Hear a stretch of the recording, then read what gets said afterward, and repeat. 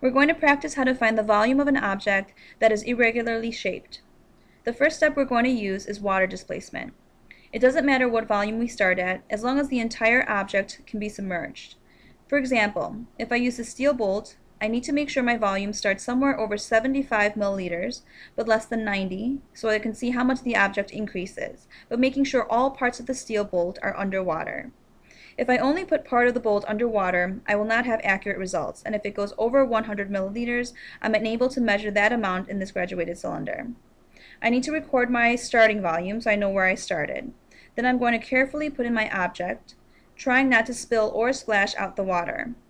Then I will once again look at the volume, remembering both times that the graduated cylinder should be on a flat surface and at eye level. I'm going to repeat these steps with all three objects and make sure to record my information each time. Then, in order to find my mass, I will place the object on the balance to calculate its mass. I will use the formula for density to calculate its density, mass divided by volume.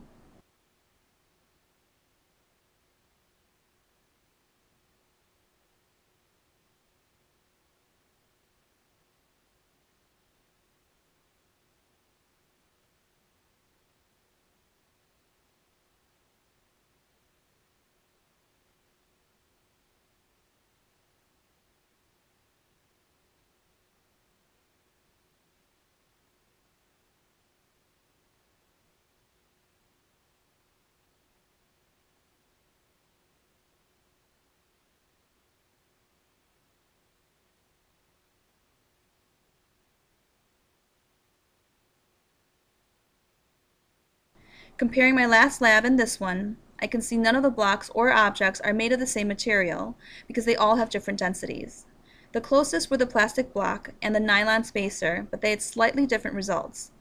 All of the irregular objects were more dense than water, but the white block and wax block were less dense than water.